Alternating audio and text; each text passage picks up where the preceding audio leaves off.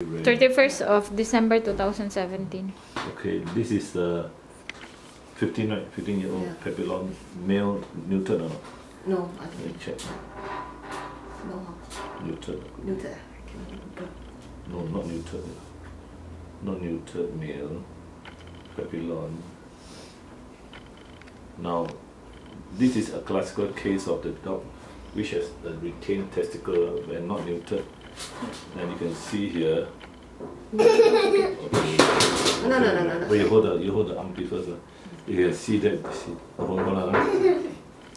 You can see that this dog should have been neutered long ago, but she didn't neuter the dog. And this is a cancer of the testicle. It's very big already. Normally, the undescended testicle in a male dog that has not been neutered when he was young. The testicles sometimes do develop into cancer. It's a cancerous. That's why the size is so big. Now the other testicle is here. The normal testicle has shrunken.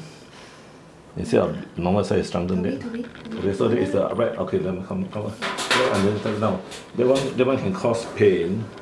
That can account for pain also in the old dog, because the testicle is cancerous. So sometimes the cells in the testicle can be painful when the dog lies down. So, but I know I palpate it, it doesn't seem like any pain.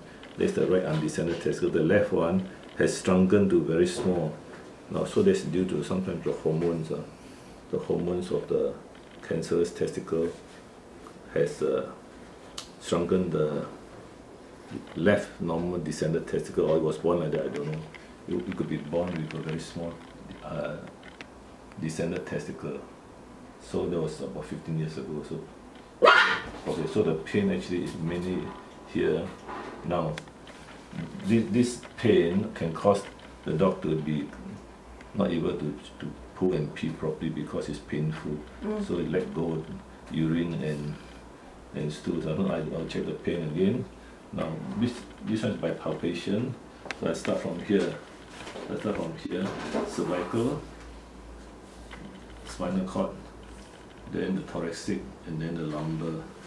So just use finger and forefinger and the third finger. So I just press a bit.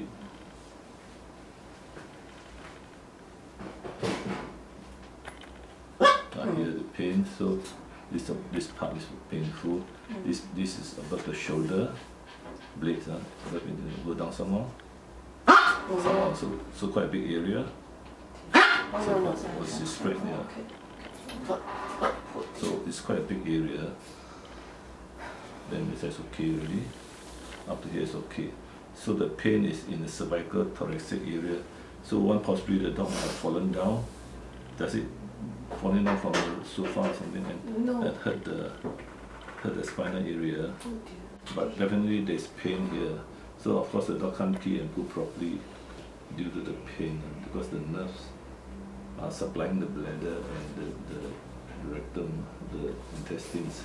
So the conclusion is that urinary incontinence and the stools, incontinence due to pain in the back area, spinal area, from cervical, probably C7 to T3, this area. Now, but the dog can walk, right? So it's good news.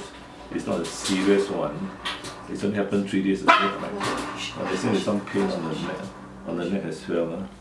Some pain on the neck. Now, what did you ask about the eyes? You asked something about the eyes? Yeah. I know that this side he basically cannot see already, but the other side? Okay, you see the eye, this freaking old dog. Very strange. There's some cornea whiteness. This eye there? This eye should be able to some relax, please.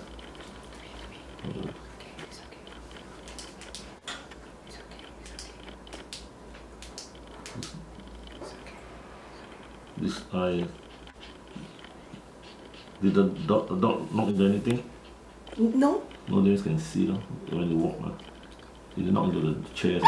Okay. So it's the cornea white also and inflammation, but now the main thing is the pain. So it will solve the pain. Then at least the dog can lead a normal life. It's quite old dog. Now as far as the testicle tumor is concerned, we will wait and see lah, because it's in great pain now. And that explains why it cannot pee and poo normally. It just let go for the past 3 days. Also now we treat it for the painkillers first now. Okay, then also blood test now.